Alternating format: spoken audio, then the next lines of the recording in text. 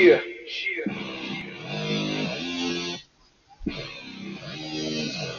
Seattle stand out.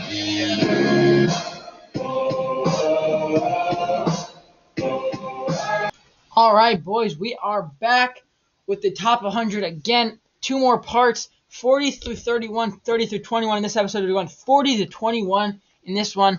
And yeah, we're going to jump right into this. We have a lot to say. Bradley Chubb at number 40. Last year was unranked, so he climbs all the way up from unranked to 40. He was 82 a couple years ago. Now he's back in the top 100.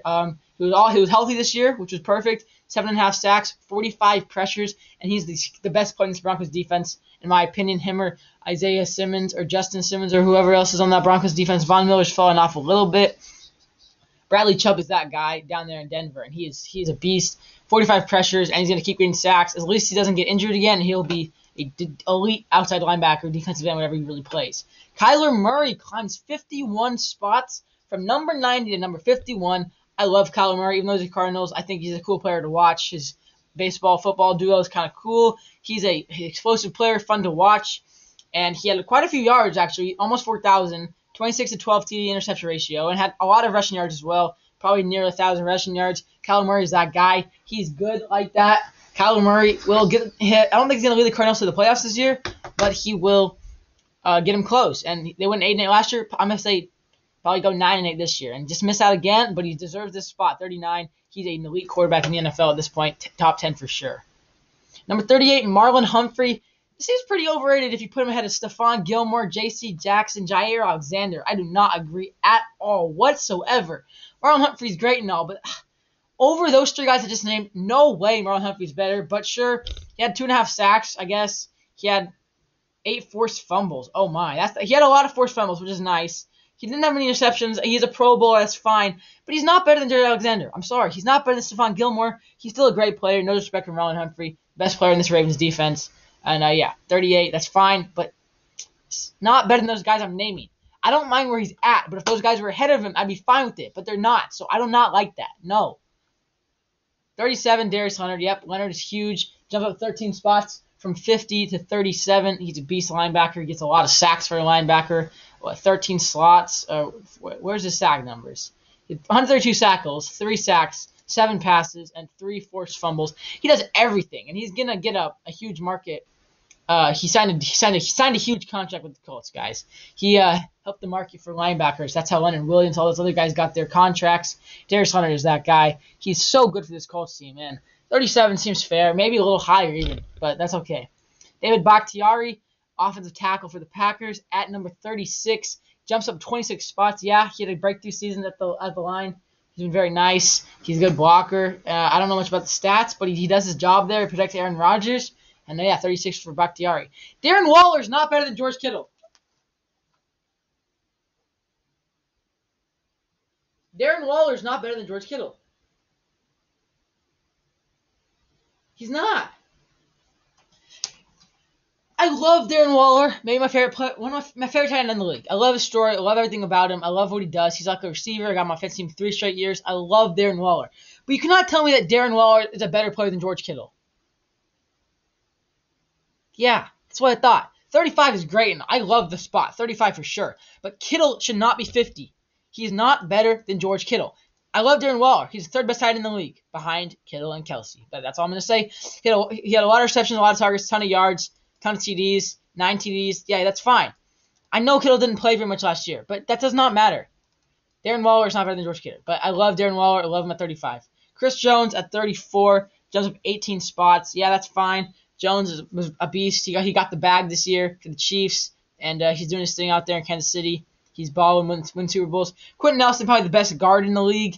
He drops 4 spots for some reason, but he's still that guy. Once again, I don't know much about guards, but Nelson is a huge 3rd straight All-Pro season, becoming the first offensive lineman to begin his career in that fashion. Yeah, 3 straight seasons, 3 straight. He doesn't miss snaps. He literally does not miss snaps, and he's going to be injured this year, but luckily he's going to be healthy. Him and Wentz, maybe be a duo.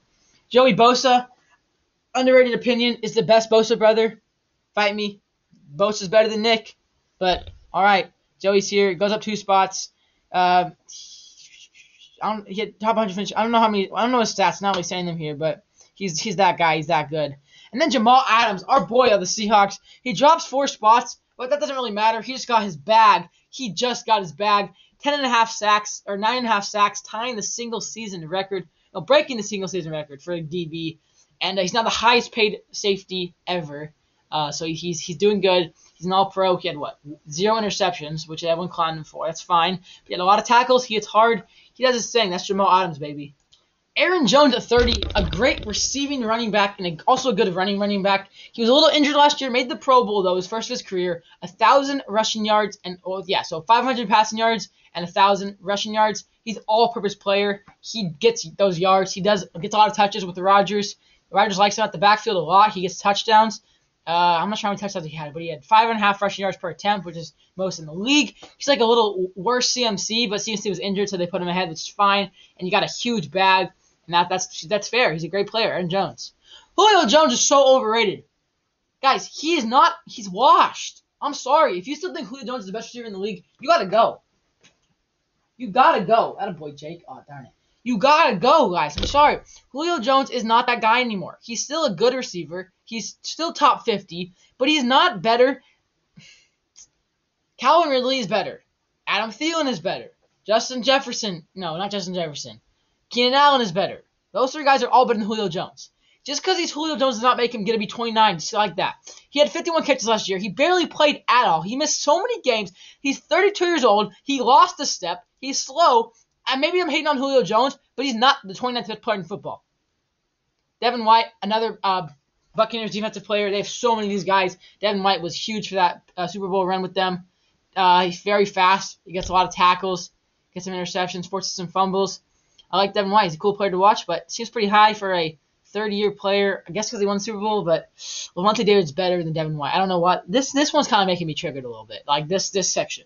DeForest Buckner, 27. That's fine. He was super good. He goes up 29 spots.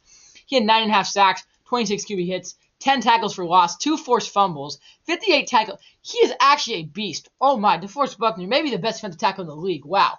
The Colts were insane. He is huge. DeForest Buckner, man. That's a huge pickup. Former 49er, that's a huge pickup for the Colts, guys. I love that. He is a beast. Wow. Nick Chubb goes up 10 spots from 36 to 26. I like it. Chubb is a great running back. Another 1,000-yard rushing season for the Cleveland. He only played 12 games, which is even more impressive. He had 12 touchdowns, and he has to split time with Kareem Hunt. So he's still splitting time and still doing all this, which is insane. And they made the playoffs, so Chubb is that guy over there in Cleveland. Bobby Wagner at 25 jumps up 12 spots, or goes down 12 spots from 13 to 25. But that's fine. He lost a little bit of a step this year, but he's still consistently great. 138 tackles, 7 for loss, 3 sacks, 11 QB hits. He got a pick. Wagner's that guy. We know about Bobby. He's that good for the Seattle Seahawks. That is our boy. We all love Bobby. Lamar Jackson at 24. He goes from 1 to 24 just like that. Wow. He's still top 10. Lamar Jackson is still top 10. He had a down year, sure. He had slightly a down year. But he went from MVP to 24. 1,000 rushing yards, 20. I guess, but he's better than this, guys. Lamar Jackson, he went from overrated to underrated just because of a couple bad games. He turned it around last year, guys. He turned it around. Khalil Mack at 23, yeah, he went from 19 to 23. He's getting a little bit older, but he's still forcing fumbles with 9 sacks, 11 for losses, an interception, 3 fumbles. Yeah, he's still 23. He's still the best linebacker in the league, maybe. I love Khalil Mack. And then my boy DK Metcalf. That's the 7th Seahawk on the list. We are dominating the top 100 this year. That is what we do out here in Seattle. DK with the strength, big body DK. We love to see DK out here. He's 6'4", 229, 1,300 yards, 10 touchdowns. But he chased down Buda Baker. Yeah, that's fine. People overhype that play a lot. But I love DK Metcalf, guys. He's a top 3 receiver in the league. Top 3. He should be higher than this, guys. He should be way higher. He should be number 12, not 22. But it's okay. And then number 21, Fred Warner. People overrate Fred Warner a little bit, but he had a nice year. I saw Nick Wright say he's top 10. No way. But I like 21. That's cool. Coming off his first All-Pro season. He's only 24. He's got a lot of time left in the league. He's going to get way, way better. Jumps 49 spots. 125 tackles, led the league. 2 interceptions, and 6 pass deflections. Yeah, that's great. He got a bag.